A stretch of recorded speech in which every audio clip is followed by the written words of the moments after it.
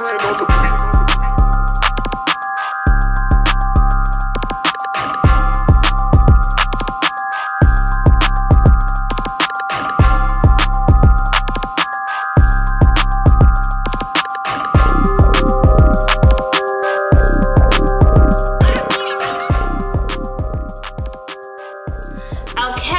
Welcome back to my channel. So I am here in the kitchen because we are about to bleach, and we're going to use the bucket method because that's cool, and I'm doing an all over job, so it's gonna be easy.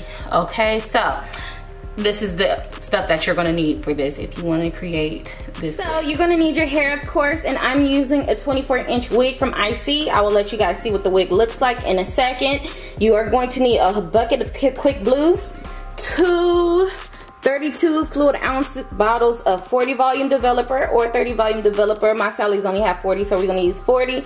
And these are the hair colors that I'm going to use. You can use the same Adore or Kiss, but I have one of each, so it doesn't really matter. So this is Ginger. Hey, Ginger girl. And this is, what is this called? Electric Yellow. And then I also have Ginger in the Kiss color. But I have this cosmic yellow that I might add into the mix because I don't know. We'll see. This is iffy, all right?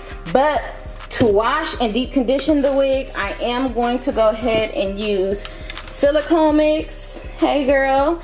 And we're gonna have some Isee Moist. It's the bottle dark, so you can't see it. There we go, Isee Moist. And then we're gonna, when we bleach tonight, we're gonna use Vanilla No Yellow. All right, let's start the bleaching process.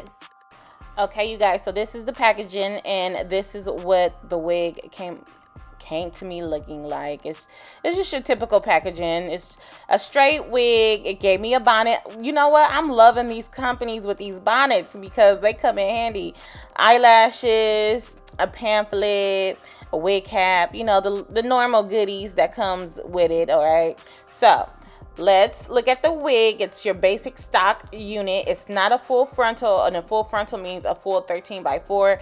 This is a 13x4, but it's tapered off on the sides where your sideburns and your temple is. So this is the construction of the cap. So we're gonna start off by bleaching. Okay, so I'm gonna take my 40 volume clear developer, and I'm gonna pour that entire bottle into this bucket. All right. And then after I have the developer in there, I'm going to take my bag of bleach, my bucket of bleach, and I'm going to pour half of the contents into this bucket, okay? Or about 7 to 8 scoops. Either way. You can measure it either way, all right? And then so you want to mix everything together and make sure all the clumps and everything is out before you submerge your wig. Now, I do not want you guys to confuse this method with the water bleach method, because this is clear developer. We're not adding water to this whatsoever. So you're going to get the full strength of that 40 volume developer and bleach when you're doing it this method, versus you adding water and doing a bleach bath to your mixture, and it's going to be diluted, and you're not going to get the same lift that you would get with it just being clear developer. Okay, so I like using clear developer with this because it's, you know, it's a liquid, so it goes through the hair easier versus using like the creams, and then it's pure developer, so it'll lift to its full potential and everything like that. So I like doing it this method. I don't like bleach baths. The only time I will do a bleach bath is if I'm removing some colors, but even then I will use color oops to do this. So basically all I'm doing is massaging the bleach into this entire wig. I want everything to be super saturated. I want the entire wig covered in bleach. And no, you don't have to worry about the knots. You just have to make sure that you are monitoring your wig, because you do not want it to overheat.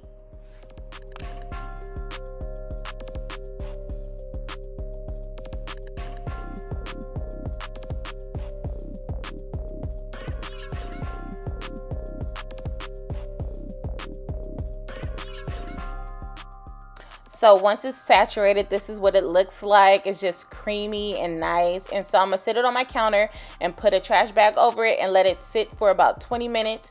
So you want to make sure you watch your wig because it's going to inflate and you are going to have hot spots. All right, so while it's doing that, I'm going to lift the wig out, deflate it because it is like a little balloon at this point, and I want to like disperse that heat. I don't want the heat in one area only because you'll have breakage, you'll have over processing if you do that. So I'm just making sure that everything is still saturated, the heat is dispersed, and I let that sit for about another 10 minutes, and then I'll rinse it out. I'll make sure that it's completely rinsed out. At this point, I don't wash the wig. I just make sure that all the bleach is rinsed out. I'm not going to wash it. I'm not going to condition it. I'm not going to use purple shampoo. I'm just going to let it dry. I think I put it under the dryer. You can let it air dry or put it under the dryer. So you can do your round two. Now I dry it because of the fact if it's wet, it's not going to lift to its full potential. So I like to make sure it's dry before I go to the second round of bleach. And you're going to do the exact same thing. You're going to pour your bleach in, pour your developer in, mix everything up, submerge your wig, and let it sit for about 15-20 minutes, and then we could go ahead and watercolor.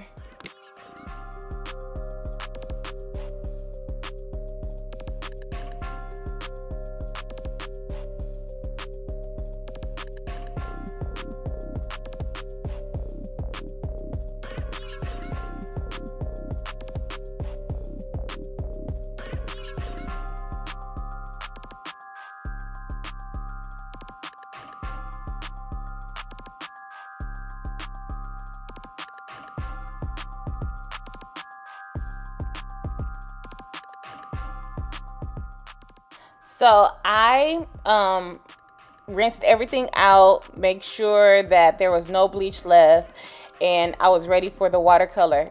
Mind you, I did use shampoo on the second bleaching. I did not condition it as of yet, and I just made sure that all the bleach was out. So now I'm gonna fill my bucket back up, maybe halfway with hot tap water, and then I'm going to apply all the bottles of colors that I showed you guys in the beginning of this video.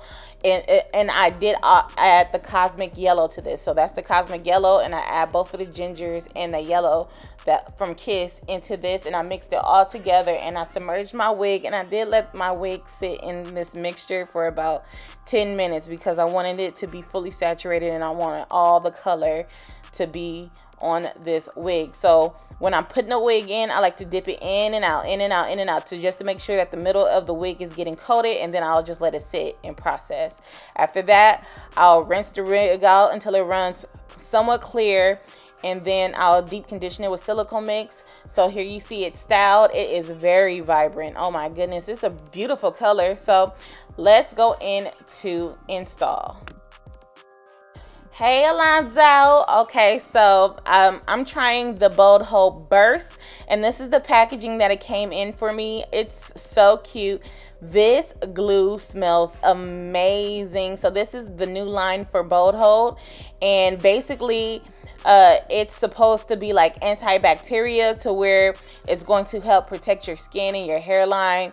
And it's just the lemon in it is it just smells so strong. And like, I'm still wearing this wig and I can still smell it, and it's not like one of those overpowering smells. It just smells like a nice lemon drop. And if you like lemons, you will enjoy this. Okay, so I cleaned my hairline out off with 91% alcohol to make sure that the makeup was off, and then I'm gonna take the skin protectant and I'm gonna dab that on my hairline just to make sure that I don't have any breakouts, and if I do, my skin is protected from that. Okay, because like I said, this is a new product. I am very used to using Boldhold products, but this one has a scent to it, so I just wanted to make sure that I used it. And you know, the owner recommends you use it with her product. So I am just gonna go ahead and use my little brush that I've been using in all my little tutorials, because I just like applying my glue this way. It comes out neat and thin, like it's a really thin layer, and I can control how thick I want this glue to be on. So I'm gonna apply it across my entire hairline, and I'm gonna do this 3 times, but I'm only gonna show you guys me doing this once because it takes too long for me to show you guys that. All right, and after this is applied, I'm going to go ahead with also Boldhold liquid gold, and I'm going to put that behind my hairline on my stocking cap, and that's just going to help my my wig not to move whatsoever. So this, I like to do that because, like, you know, when you lay down and sometimes you'll wake up and your wig is just, it'll just be sliding back, and I just do not like that, because once it starts sliding back, it start looking like gucky and grayish and sticky, and like, I'm just not here for that. So I like to do that because it kind of like seals your frontal down from budging at all, and you could easily get a 2-week or 3-week hold if you're doing this method.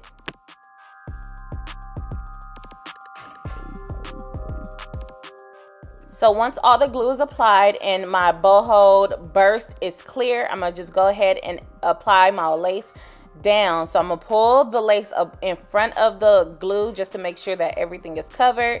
Do not push your lace in until you are absolutely sure that you are confident in your placement. Okay, so once you're confident in your placement, go ahead and push the glue down. And once the glue and the lace is together, I'm just gonna go ahead and cut off the excessive lace.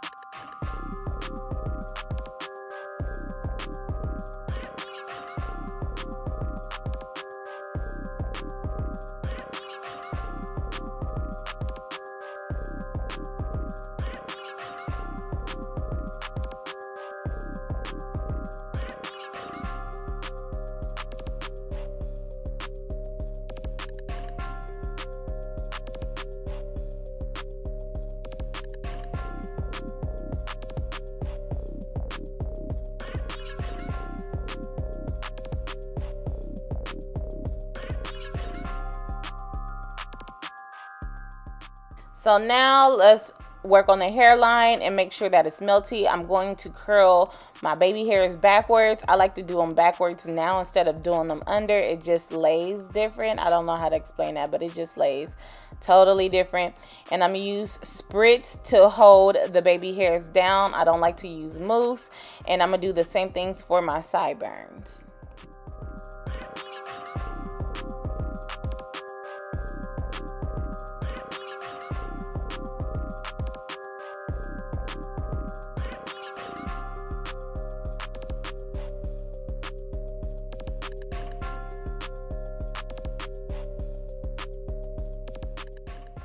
And to help my hair blend in a little bit better, I'm going to use a little bit of makeup on my lace, like a light makeup, not nothing too heavy, and just help blend it into my skin. And after that, I'm gonna just go ahead and take the wax stick and spritz and just, you know, smooth out my hairline and just make sure everything is laying where I want it to lay. And basically that's the end of this video, you guys. I definitely have had my wig on for about 4 days. So the burst smells totally good. It acts and operates just like normal Boldhold. So if you are a Boldhold person that likes the products, you're definitely gonna like this if you have not ordered it already. And the hair took coloring good. It took bleaching amazing, as you can see. I do, because it is bleach, you are gonna have some somewhat light shedding, okay? And you want to make sure that your wig is highly hydrated and conditioned, because you did process it. You did take the moisture out of the hair.